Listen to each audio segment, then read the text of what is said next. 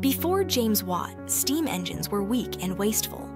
After James Watt, they powered an entire revolution. But who was James Watt? Watt was born in 1736 in Greenock, Scotland, a quiet boy fascinated by instruments and mechanics. He trained as a mathematical instrument maker at the University of Glasgow, where his skill with precision tools caught professors' attention. While repairing a model of the Newcomen steam engine, Watt noticed how much steam and energy it wasted.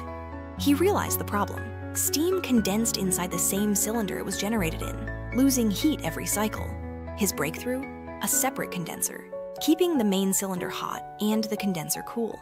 The result was stunning. Engines that used half the fuel and produced double the power.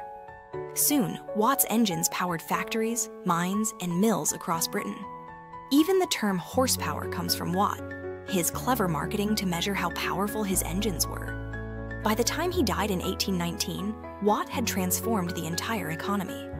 He turned steam into the beating heart of the Industrial Revolution. And to this day, the unit of power, the watt, bears his name.